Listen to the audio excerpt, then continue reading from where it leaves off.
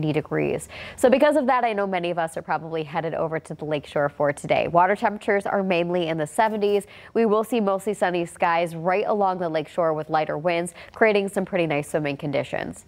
Our day planner showing temperatures nearing that 90-degree mark by 4 p.m. A stray shower will be possible later in the day, and of course that high pressure is really going to give us a lot of sunshine throughout the day, but we're keeping our eye on the cold front that will be passing later in the day on your Saturday, bringing a few more isolated showers and storms, although any rain will be that extremely isolated and not everyone's going to be seeing it, with high pressure building in right behind it for your Sunday.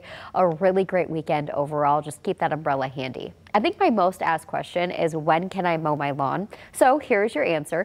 We could overall see a few stray showers later into today, but the best day will be on Saturday morning and on Sunday and Monday. So your 7-day outlook showing the chance for a few stray showers today and even tomorrow, as a cold front will be passing, a high of 89 degrees.